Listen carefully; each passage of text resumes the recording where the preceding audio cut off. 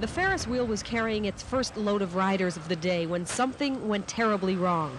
14-year-old Kenneth Marjoram was in a car alone on the ride when witnesses say it broke loose and he fell 60 feet to the ground.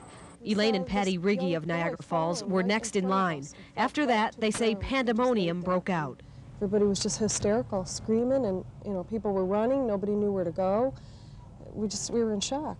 Marjoram was pronounced dead on arrival at Kenmore Mercy Hospital from massive head injuries. Investigators from the Sheriff's Department and the New York State Labor Department spent the afternoon inspecting the ride, trying to find out what happened. So far, we have not found any items that have been broken. There's a possibility that something did slip off, but as yet, we don't know for sure. Some people who witnessed the accident say the Ferris wheel had been closed for about an hour after the park opened this morning, while workers replaced 2 cars that had been taken off.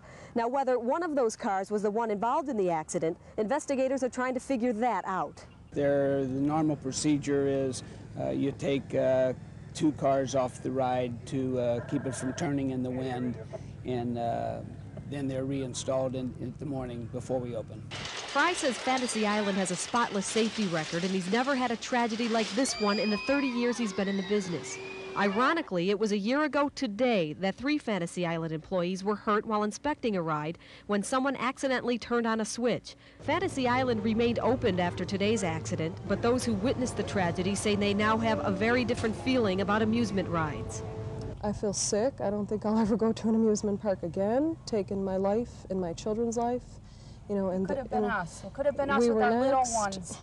As for the Ferris wheel, it stands motionless until investigators figure out what went wrong. On Grand Island, Lisa Flynn, Eyewitness News.